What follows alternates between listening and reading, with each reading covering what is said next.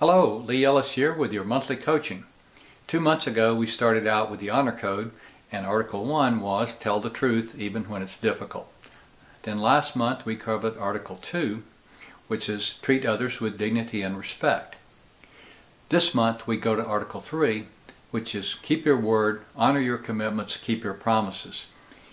If you fail, if you know you can't keep it, then let someone know as soon as possible. Let's take a look at this. Why is this so important?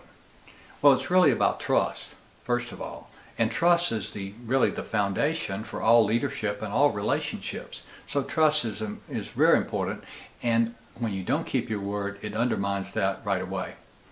It's also important just for business execution, for family execution of getting things done, picking up the dry cleaning or the groceries or whatever it is you're supposed to do. If you promise to do it, find a way to keep those promises. Very important. Well, we're all good people. We all say we keep our promises, we keep our word, but the reality is it's very easy to slip up on this. We all do. I remember about 15 years ago, I was in a situation at a weekend retreat when we were talking about self-governance and keeping our word and that sort of thing. And I thought, well, I don't have any problem with this, so I decided to keep track. And sure enough, by noon that day, I'd broken 3 promises. Now, they weren't real formal promises, but I had certainly inferred that I would do something that I didn't come through on. And I think that was just happened that way, kind of providentially, to kind of teach me a lesson about how easy it is to say you'll do something and then not follow through. I think we all have that tendency from time to time. We get covered up, we have good intentions, but we don't follow through. Now, let's say that you really do want to grow in being able to keep your word and honor your promises. This is something that's important to me, and I'm always working on it. The first thing we have to do is be intentional. Be intentional. Is this a real value for me, and is it something I'm really committed to and I want to make very important? Because we do what's important to us.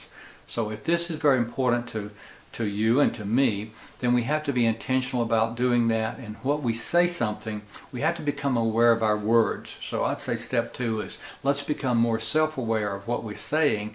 And if we start to promise someone something that we may or may not be able to deliver on, maybe we should just stop ourselves and say, well, I'd like to do that. I'm not sure yet if I can, but I'd like to do it. I just can't commit to it yet. So that keeps us from jumping out into things that we may too quickly overcommit for. The third one is we want to be consistent. Whatever we are making these commitments, we want to be consistent, and that's hard to do sometimes just because we get so much information coming at us, we get overwhelmed. So that's where I think teamwork can come in. Being organized and making notes can help. But I really rely a lot on my team. I try to tell them of the commitments, especially those at work that I've made. I put them on my schedule. They can see that, and they help me. They remind me sometimes of things that are on my to-do list, or they know that I've committed to do, or that the deadline is coming and I've committed to do it and I haven't done any work on it yet. They're really good about coming alongside and saying, oh, how's that coming along? And I really appreciate that.